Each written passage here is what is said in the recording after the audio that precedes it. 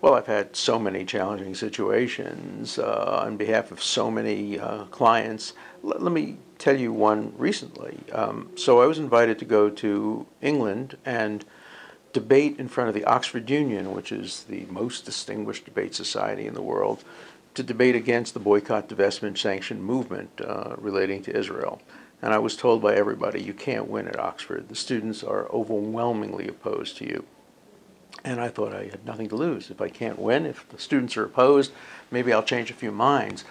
And I went to Oxford, and I thought very hard about how to frame the debate. And I made arguments against the BDS movement, boycott, divest, sanction movement, based on how it undercuts peace and how it makes it harder to make peace, and how if you support peace and the two-state solution, you ought to be against the BDS movement. And the audience started out overwhelmingly against my position. And by the end, we won an overwhelming vote.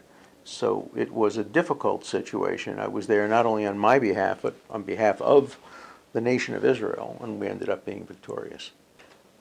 I figured out what the values of the audience were, hundreds of people in the audience from Oxford, and I knew that by making an argument that the BDS movement undercut their own values, I could move them to support my position without causing any cognitive dissonance on their part. I told them that your own values should oppose BDS, and I persuaded enough of them, and they supported my position.